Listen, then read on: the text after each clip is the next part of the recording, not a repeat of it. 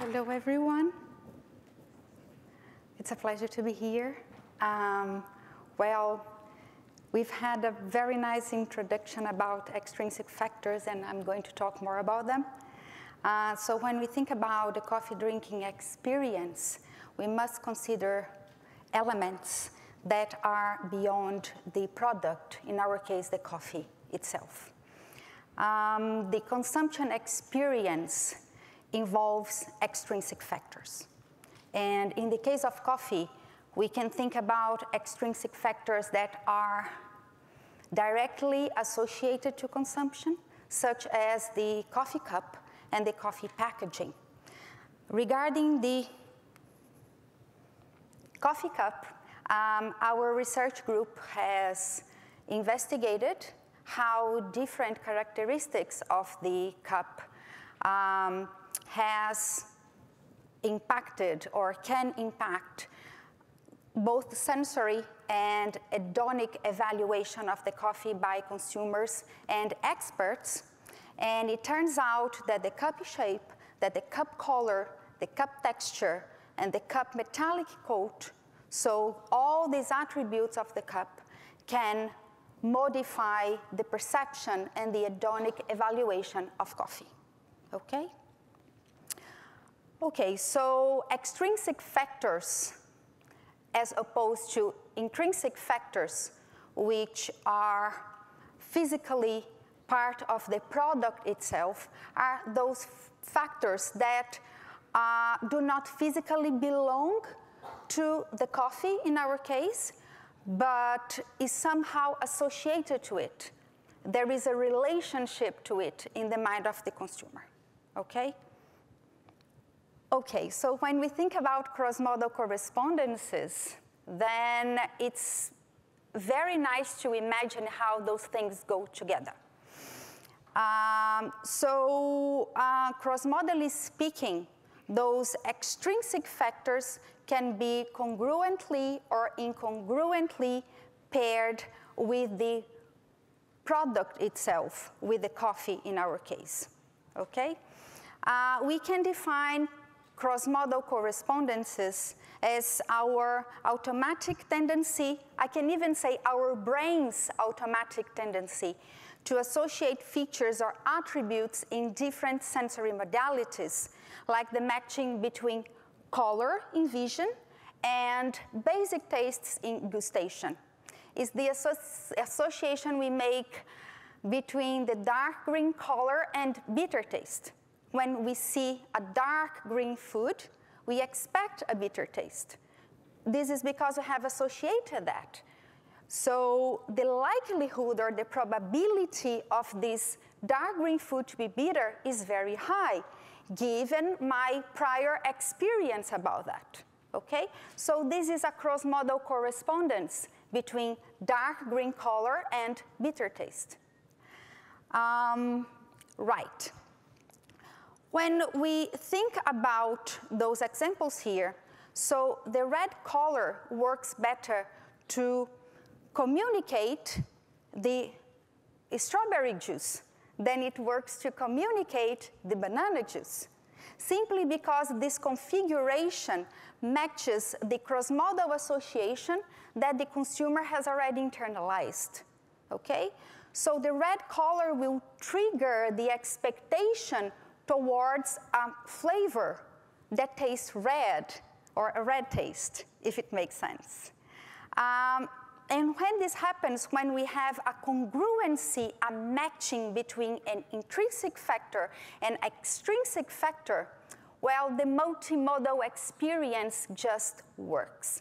It's easier to process, it just flows, and it's likely that the consumer will appreciate it more, will like it more. So in this case, we have congruency. Pairing the red color with the banana juice, well,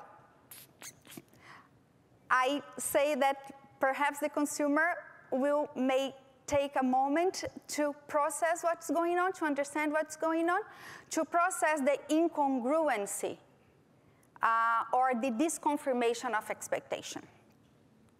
in recent years, the function of packaging has gone far beyond its original role in product portioning, preservation, and protection.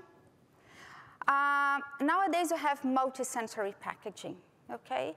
And multisensory packaging takes into account the human senses. It takes into account specifically the multisensory perception, or the integration of the information coming from different senses.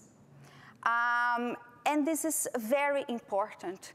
Packaging is a powerful element for brands when it comes to creating value, when it comes to communicate the attributes of a product, when it comes to setting the right product expectation in the consumer's mind. So this example here is the Fanta bottle that was redesigned in 2018, inspired by the squeezing of an orange. In addition to communicating this sensation of squeezing a fresh fruit when really enhances the brand experience, this unique shape also enhanced shelf standout. Okay, so from Fanta back to specialty coffee. Multisensory packaging can and should be used for specialty coffee. And I've been talking about that for, I don't know, 5 years now. Indeed, the description of an overall flavor profile should not be tied to semantic description or an overloading amount of technical information for the consumer, which is still the modus operandi of the specialty coffee industry when it comes to communicate flavor profiles for the consumers. If we look at these coffee bags, you know, lots of sensory descriptors written on it and lots of technical information. Well, this is much more B2B than B2C communication strategy, you see. The consumer may feel a little bit lost. Is it really meaningful? Is it informative somehow about the flavor profile, which is what matters in the end? Is it appealing at all? Well, there are other ways to communicate flavor profile, and one way out is multisensory packaging. Our research group in Brazil have conducted studies on how the design of the packaging label could affect consumers' sensory evaluation, hedonic evaluation, and also purchase behavior. In this study here, we used a 2x2 factorial design, so we could change the colors and also these, the shape of these contour lines that we can see on the labels. We selected these two colors, green and pink, because these colors have been shown to be associated to the basic taste sweet and sour, or acidic, respectively. And we selected an angular contour line and a round contour line, so the angular being the kiki shape and the round being the booba shape. And they have been associated to sourness for kiki and sweetness for booba shapes, okay? So what we saw here, when the coffee was paired to congruent labels, what does it mean? When the two elements of the label were communicating the same thing, pink and round, and on the other hand, angular and green, the coffee was liked more and the purchase intent was higher. When the same coffee was tasted alongside an incongruent label. This other study showed the impact of the typeface. This study was based on previous evidence that the typeface, the shape of the typeface, better saying, is associated two basic tastes.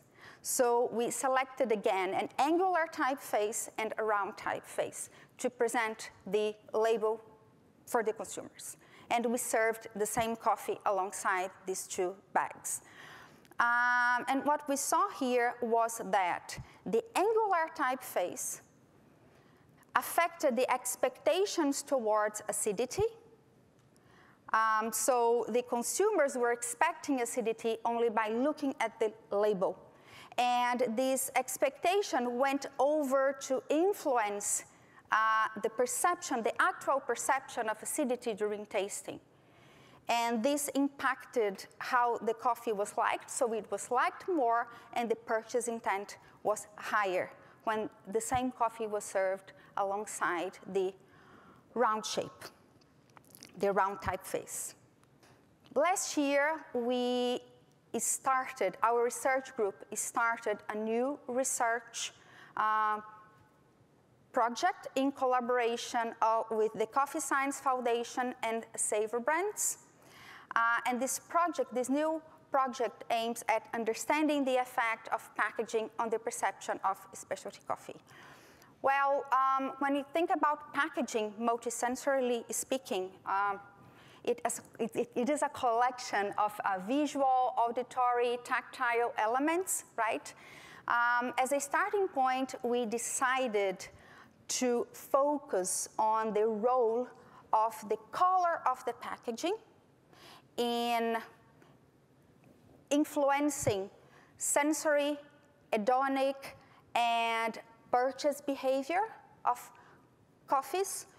Actually, we want to understand how to use color to communicate the overall flavor profile of the coffee, or to prime the consumer's expectations towards the main aroma and flavor notes of the coffee inside.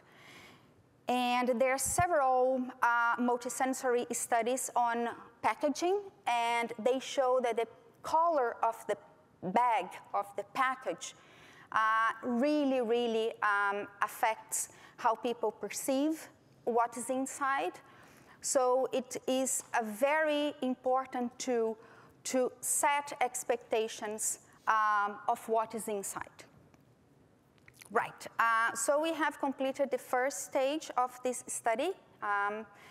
And in this first stage, we aimed at building a database of specialty coffee consumers based in the US.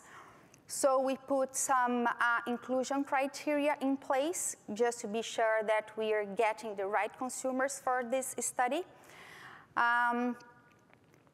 And we tested, we invited, so a total of 343 consumers took part in this online survey that we ran last year. And with this survey, we wanted to learn more about the demographics and also about the consumption behavior and choice. So here we can see the gender and the age distribution of our sample, and also the US states with the larger number of participants.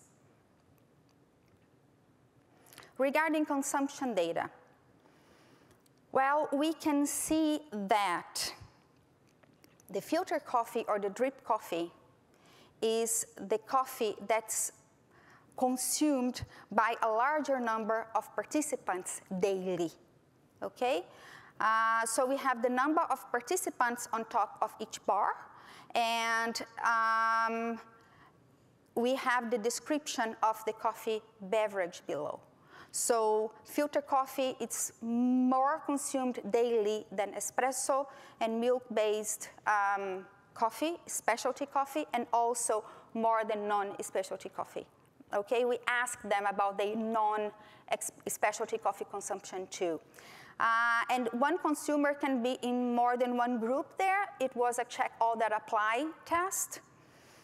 And if we look at the other plot, when we ask them about the most often location of consumption of specialty coffee, and that was a single choice, 85% of the participants selected at home, followed by coffee shops, and then followed by restaurants and at work.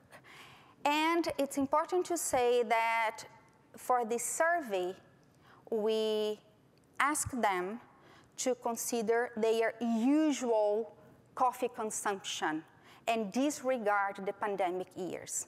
So this was explicitly said. So it's difficult to know if they did that or not, but it's impressive, this at-home being the most often location of consumption of specialty coffee. Right, we also asked these participants to rank these attributes in order of importance when buying specialty coffee. And, well, there's roasting level again. So roasting level was the most important criterion when buying specialty coffee, okay, followed by beans origin. Roasting level is a very important indicator of the overall flavor profile. So it's meaningful, it's informative for the consumer decision-making process when buying coffee. And we also asked them to rank in order of importance those criteria regarding packaging. And we can see that the most important criterion is this overall, this general concept of design, right? I have to say that there are several ways, when we think about multisensory packaging, there are several ways of communicating roasting level with multisensory elements. There are ways to use design, to use graphic elements, to use colors, to use position of logo, to communicate a strong dark roast instead of a light roast. Okay, so next steps now of this research. This year, we are planning to carry out both online and central location tests. The central locations will be coffee shops. First, we want to understand further the role of the color scheme of the packaging in communicating the overall flavor profile, the main aroma and flavor notes of the coffee inside, and how this would impact sensory, hedonic, and also purchase behavior of specialty coffee consumers. We also want to understand design. It was the most important criterion for packaging selection. Well, design is a multimodal. It is a multidimensional. It's a complex construct, so we are planning to use multivariate methods to assess the impact of different components of this design construct on choice. And this is it. Thank you so much. I'd like to thank all the supporters and the researchers involved in this project.